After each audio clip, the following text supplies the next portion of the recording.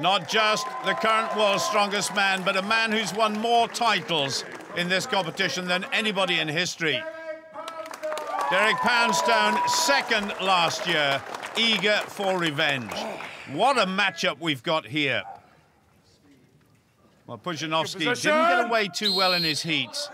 Had a series of second places, but he really means business now. This is the final. This is where the big man comes alive. Well, neither Pudzianowski or Poundstone are particularly good at this event compared to the absolute world's best. Neither man much over 6 foot, and that is a bit of a hindrance in this. Well, this is bad news for Terry Hollands. Both of these guys making rapid progress. And before these final pairings went, Terry was down in 6th place. And look at this, Poundstone getting it over. That is good. That is very good indeed from the American. And Pudzianowski there really battled after a terrific start. But he finishes in 36.47 for 6th place. The big man has made a slip up there.